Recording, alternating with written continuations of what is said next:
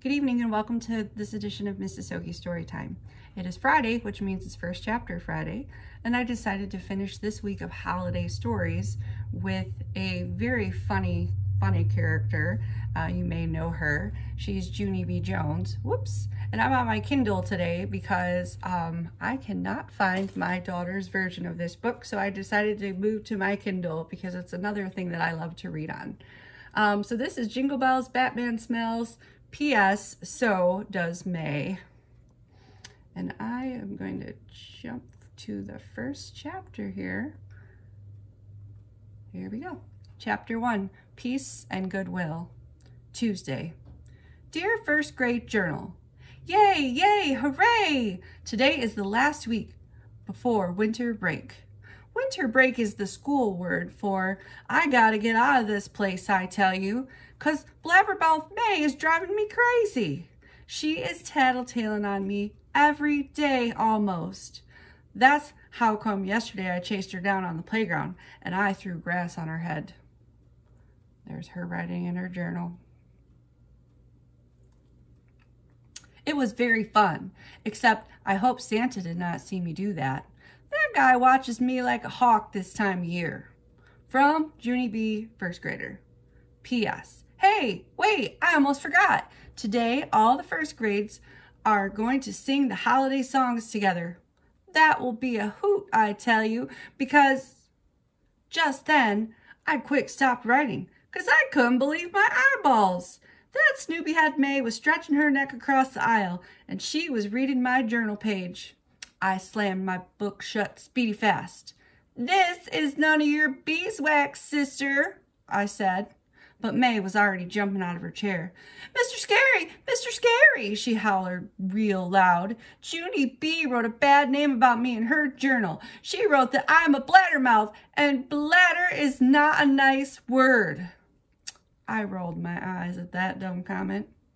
It's not bladdermouth, it's blabbermouth, May, I said. Blabbermouth is spelled with B's, not D's. Mr. Scary stood up at his desk. Girls, please, he said. Then he was going to growl at us, probably, but the phone rang from the office and he had to answer it. I crossed my arms at May. B is the same letter that you always forget when you say my name, remember? And so maybe I should use a B in a sentence for you. And I leaned close to her eardrum.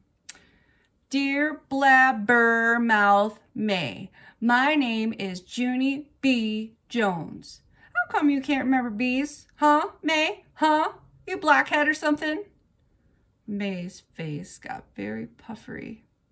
Then all of a sudden she grabbed my journal right off my desk and she started to rip out the page. I tried to grab it back from her, but May would not let go of that thing. And so me and her got into a tuggle. I pulled real hard, and then May pulled harder. And then, oomph! I pulled and pulled with all my might, and me and my journal went flying back to my seat. I hugged my book all safe and sound, but something did not feel right. I looked down. During the tuggle, May's sweater sleeve accidentally got hooked on my thumb. And so, oh no, her sleeve got stretched across the aisle with me. I quick untangled it from my thumb, but the sleeve did not bounce back. Instead, it just stayed on my lap real longish and droopish. I did a gulp at that thing. Then, very slow, I looked over at May, and kaboom! Her whole stack blew off. She exploded out of her seat, and she hollered at the top of her lungs, Mr.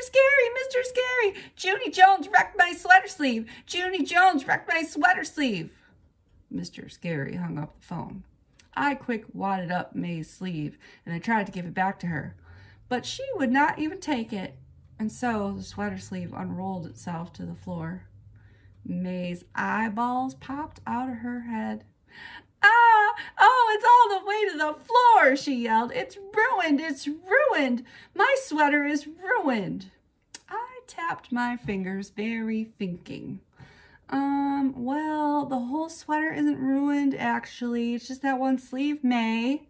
I said kind of quiet. If you grow one arm to the ground, it'll fit like a glove probably. May opened her mouth to holler again, but Mr. Scary was already hurrying down our row. He did not say a word to us. Instead, he took May and me by our hands, and he rushed us into the hall. May's sweater sleeve dragged on the floor behind her. She picked it up real limp. "Look at this. Just look at it, Mr. Scary," she grouched. "Junie Jones wrecked my sweater. Junie Jones wrecks everything." I did a mad breath. "I do not wreck everything," I said. "And anyway, this wasn't even my fault. You're the one who started it, May. You're the one who stole my journal." Mr. Scary looked down at me. "Stole," he said. "The word is stole, Junie B, not stoled." I sucked in my cheeks, because now was not the time for grammar. "Fine. She stole my journal," I said. "She just grabbed it right off my desk, and she tried to rip a page out." May kept on arguing. "But I only took her journal because she wrote a bad name about me," she said. I stamped my foot. "But May wouldn't even know about that name if she didn't snoop," I said. "Snooping in someone's journal is an invasion of their privacy." Mr. Scary did a little frown. "Privacy," he said. "It's an invasion of privacy, Junie B, not piracy." I threw my head back. "For the love of Pete, can't you just let it go? I'm trying to make a point here," I said. Mr. Scary glared his eyes. He said for me to calm myself down, young lady. I jumped all the way in the air. "I am calm," I hollered back. And after that, I got marched speedy quick to the water fountain, and I had to drink some sips of water and settle myself.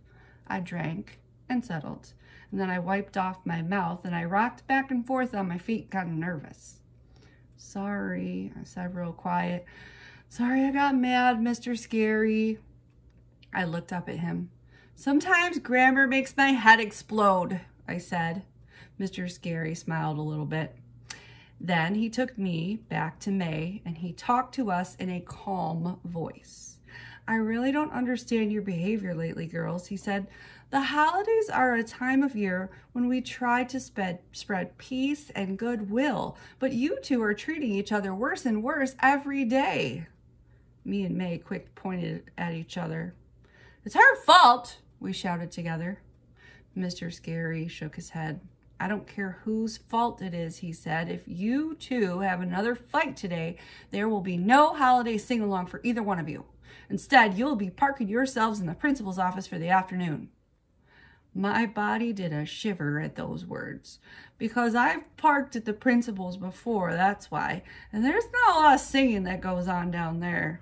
"So, what's it going to be, girls?" said my teacher. "Do you want to shake hands and make up, or do you want to spend the afternoon at the office?"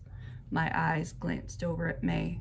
She was standing still as a statue, and her eyes were staring at the floor. I waited and waited for her to shake hands with me, but she did not look up. Finally, Mr. Scary tapped his annoying foot at us. "Well," he said again. I waited some more, but May still did not budge herself. That's how come I did a big, loud breath, and I picked up May's long sweater sleeve and I gave it a shake. "There, fine, I shaked with her," I said. "Shook," said Mr. Scary. "Whatever," I said. Then I dropped the sleeve back on the floor, and I kicked it over to May with my foot. She did a gasp.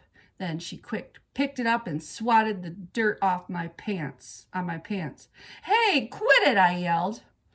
Mr. Scary snapped his loud fingers at us. May stopped swatting. "I was just getting the dust out," she said.